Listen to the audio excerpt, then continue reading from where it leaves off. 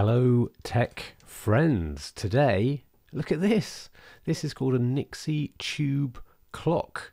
It's just your regular bog standard clock, right? But doesn't that look very cool? Well, it's not just a regular bog standard clock. It's got some other features as well, but it's really all about how these numbers are displayed. This is a kit that I got a couple of years ago from a company called PV Electronics, and I'm just showing it off because I think it's very, very cool.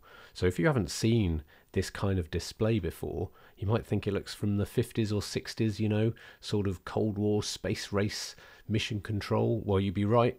That is kind of where it dates from. And if I pluck one of these out, this is the Nixie tube itself, you might just be able to make out, if the camera behaves itself, the numbers that are all kind of like a wire sort of shape, and then there's a little grid, a mesh inside it. So how do these things work? Well, I mean, I'm no expert, but essentially this is what you've got inside each tube. Now there's a gas in there, I believe, and you pass electricity through one of these sheets and it kind of glows like a neon sign. You can see this sort of plate here and each of the letters. And so as electricity passes through it, it glows. That's it's much more complicated than that, but that is my very simple understanding of how this works. They're used before LEDs and things, and they can display numbers very quickly, so very good for things like countdown timers and things like that. This particular kit, as I say, it came from this company, PV Electronics, and they do loads and loads of different kits, and also the sort of pre-assembled versions as well, for these kind of tubes, and the sort of the slightly different, more upright versions of the tubes as well. And they've got loads and loads of different ones on their website. And this particular one is the In12, In17 Nixie tube clock kit with tubes included.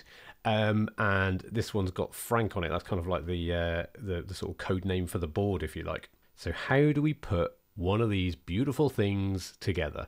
Well, you obviously need the kit, which comes with lots and lots of different parts, but you'll also need the guide. And there's a 34-page guide on the website to actually put this together. And it's very clear with all the components and all the instructions and things like that, and it takes you through step by step. Generally, when you're populating a circuit board, you need to start with the components that are closest to the surface, and then you sort of build up so that you're not wrangling around your soldering iron around large components trying to get smaller ones in place. But you will need, obviously, a soldering iron. It recommends using lead and tin mixed solder. And let me tell you, that is not very popular these days. It's not really allowed in EU build things. If you're a manufacturing circuit board, you're not really allowed to use it.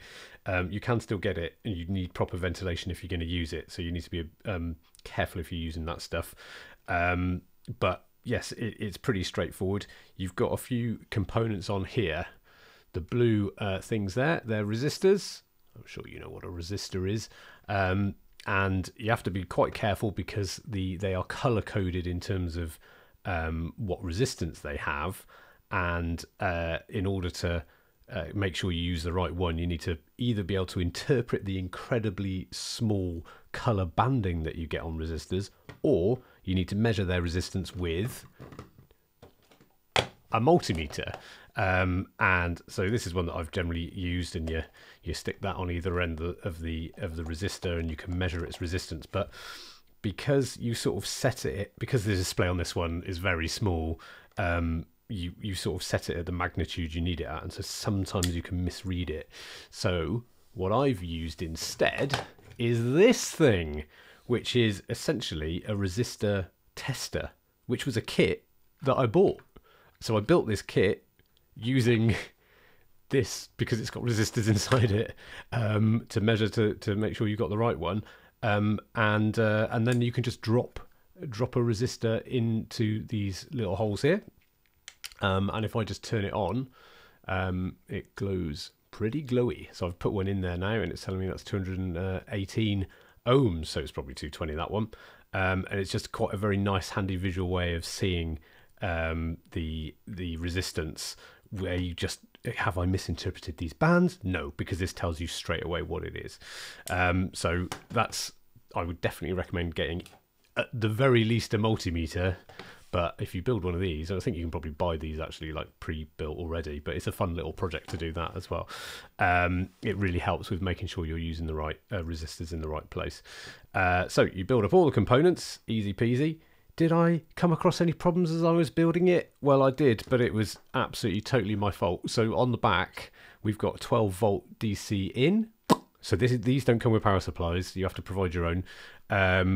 And then you see this here, it's almost like a headphone jack. That means that you can connect to a GPS module, which means then it can always know what the time is without having to set it. But I got these two components round the wrong way when I was soldering them on, because they both kind of got 3 pins. Well, bit of desoldering later, 2 hours later, I was able to actually put it all together and it was all fine in the end. So that was a little bit of a hiccup, and there's probably some shonky soldering that you can see around some of these socket parts, but there we go. So we've got buttons on the back: set, adjust, alarm, DST. It's got one touch button so that you can switch between daylight saving time and regular time. When are they going to abolish that, eh?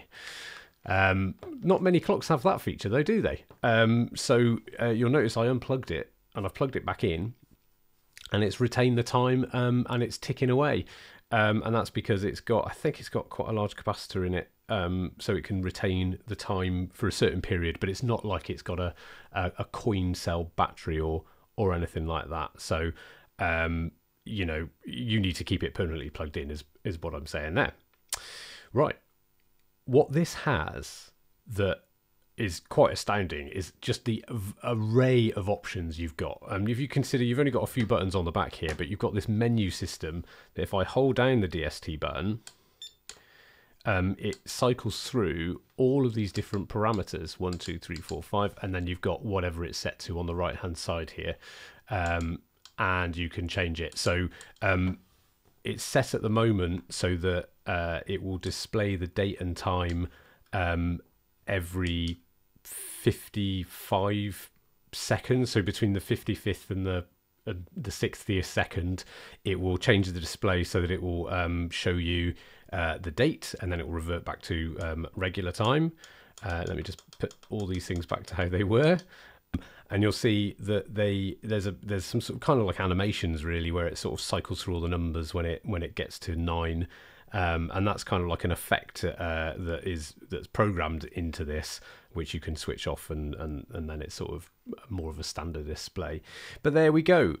So yes, PV Electronics is a place to go to get them, but loads of other companies sell them as well. I think it's just a very cool design, and in fact, I've seen wristwatches with these on, which are quite enormous on the wrist. I think maybe Gabe Newell and one of the Steves from Apple has had one. I mean, it's the ultimate sort of geek watch, isn't it? There we are. Nixie tube clock. Very cool. I would definitely recommend this for someone who's into electronics, doesn't mind a good bit of soldering, and you pop out with something quite beautiful at the end of it. Nice work. Thanks for watching.